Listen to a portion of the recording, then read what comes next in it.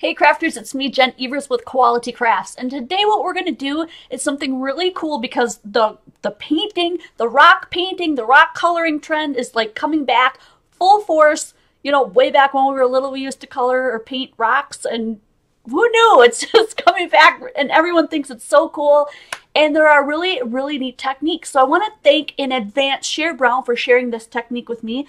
I picked out some rocks from outside my front door, and they're not super big or super flat, but I think these two have the smoothest surface, so I'm going to go with those. These two have a little bit more of a bumpy surface, so I'm going to move them aside. And the first thing I'm going to do is color these, well, paint these essentially in an apple barrel white paint. It's 20503E. And you can get this at Walmart. Has these paints for like 58 cents or something like that. And you can also get them at like Joann's and Michael's and stuff. So for the technique that we're going to do today, we need to have white behind the image because it's going to be on, like, what did she say? She used a napkin, I believe. But what I'm going to try to do is, and I've got way too much paint. I'm going to try to put some back in there. I'm going to try to use, what do you call it? Tissue paper. You know, like what you do, what you put for gifts and stuff like that. So, guess you don't need as much paint as I had on here. Just going to paint this whole thing. So weird because I can hear all my neighbors being out here in the dining room. I mean the art studio. Oh gosh, I know most of you guys will not be angry at me if I call this my art studio, right? I can call it that. And I'm hoping that this dries really fast because I should have probably done the other side. I have no patience, so I'm painting the whole thing. And then I'm just gonna, acrylic paints tend to dry really fast. Like, I could have done this in fast forward, but I thought, hey, why not? We'll just see how this goes. Paint this side. It's gonna leave a little paint on my mat, but I'm okay with that. So when this completely dries, I'll go over it with another coat. I'll make sure that I buff out, paint out my fingerprint on the other side. But I probably only have one image on either side of the rock, so maybe I'll just paint one side of this one. I know some of you guys are just like me, where you're just like, okay, we need a quick craft. We don't want to have to spend hours and hours on this.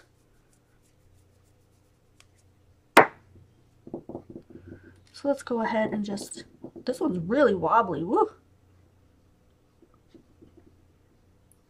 And worst comes to worst, I can always do a voiceover and just not even use this footage. You'll never see it.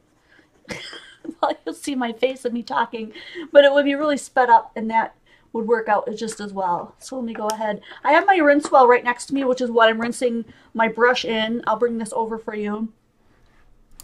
Yeah, I can't really get it too far into there, so I'm just going to keep bumping these rocks. And I'm going to wash my hands, and we're going to move on to the next step. Okay, so we're on to step 2, right? I went ahead and finished painting the rock, both sides. I put in like maybe one extra layer, not even on the top. And I seriously used my heat gun to speed up the drying. And it dried like that. And the next thing I did was I just took an old piece of tissue paper. You could tell, you know, it's all crumpled. And I washi taped it to a piece of really thin printer paper. Put in my printer upside down. And I printed this little guy.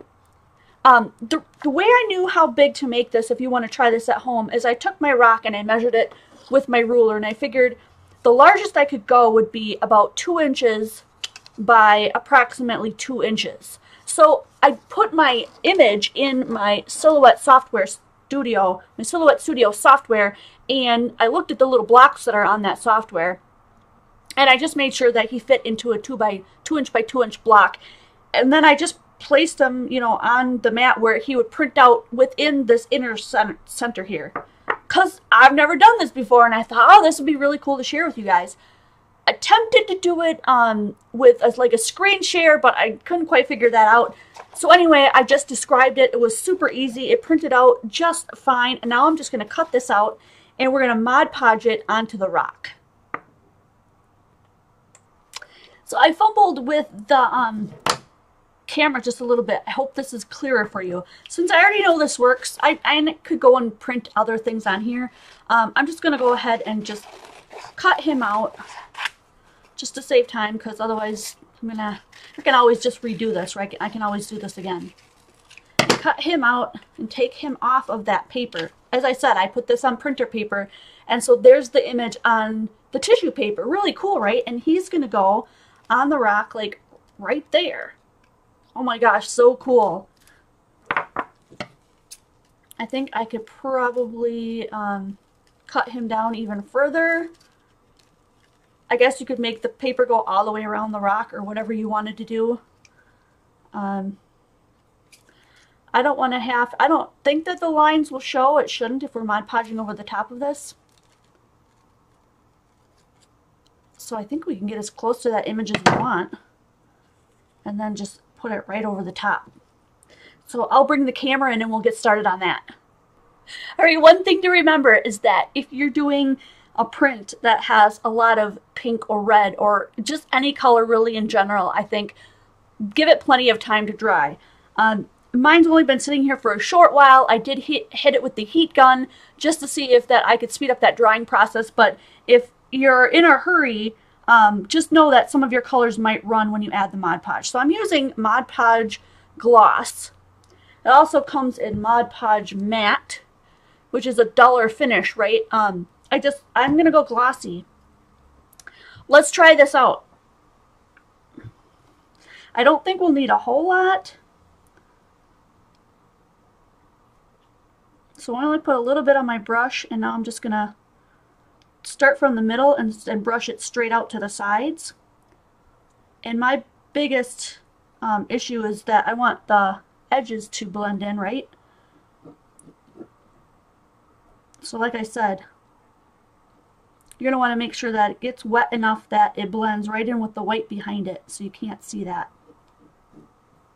Looks like the more I go over it, the more it is likely that my color is bleeding. So there's one tip for you right there. The less you can go over it with the brush, the better off.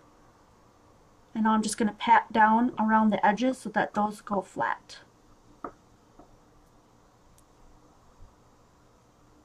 Make sure that they are wet and flat.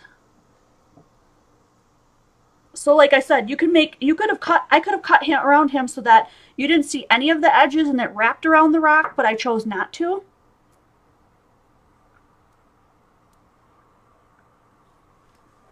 And then I'm just going to rinse out my brush real quick here. Make sure I get all that glue out of it, so I can reuse it later. Put it in my drying rack. That's what I'm doing off camera. And give you a really good look at that. And then we're going to just let him dry. And apparently we can go over this afterwards with some color with some of our markers and stuff. So we'll try that after this guy gets a chance to dry. I'm super excited about this. I hope you guys will try it. Alright, so the Mod Podge is on. It's glossy. And I did an extra layer. You can really see it shine now. One extra layer that you didn't see that I did off screen. And it looks a little bit scraped up because I touched the mat with it right there and there. But that's going to be the bottom, so we won't see that very much. And you can see a little spray of blue going on here. I wanted to try this off camera just to see what would happen if it would rub off. But this is an alcohol marker. And all I did was just touch the tip of it to there and then make some little dots coming off like that. So I'm going to do that and make him look more like he's under the water with this really light blue. This is the OHUHU brand marker, and it is 182 Frost Blue. And so I'm just going to do some little dots. Hopefully, I believe you'll be able to see that pretty well from here. So this is a really fun way to add a little bit more color to your rock after you've got on the tissue paper and everything else. And I know that's a little bit hard to see, so I'm going to go ahead and add another layer of that bring in maybe like an aqua blue here. This is 68 turquoise blue. So let's add a couple of dots of that within the same blue. Now you're really starting to see, it's really starting to come out.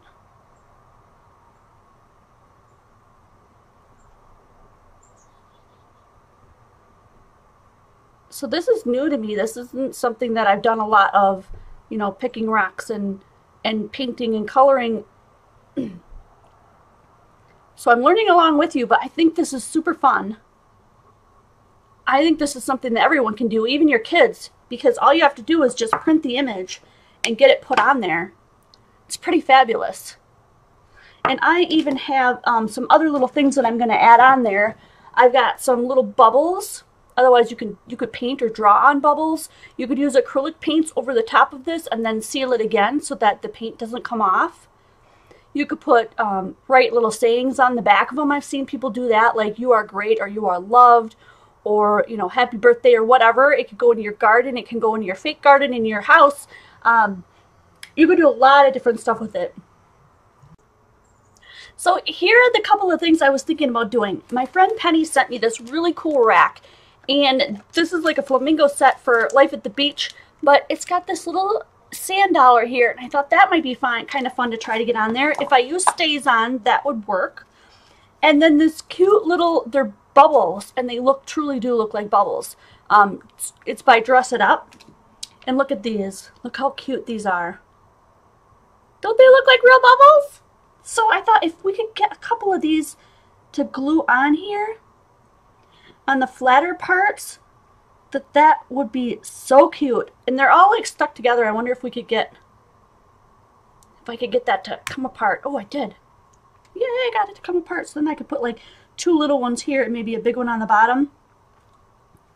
Or maybe I want to put, where do I want to put that stamp? That's the first thing. He is kind of big. No, I think I'm going to skip the stamp, but I do love the bubbles. So I'm going to get out my like glossy accent type of glue because I think this is the strongest. This is the best thing next to super glue. And just put a little bit of this on the bottom of our bubbles. And glue that on. I'm going to put one up here by his little head.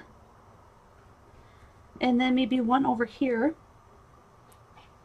The little ones that I broke off here.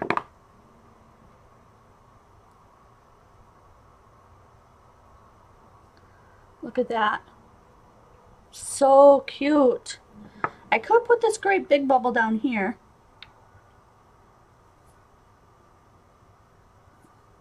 Yeah, why don't we?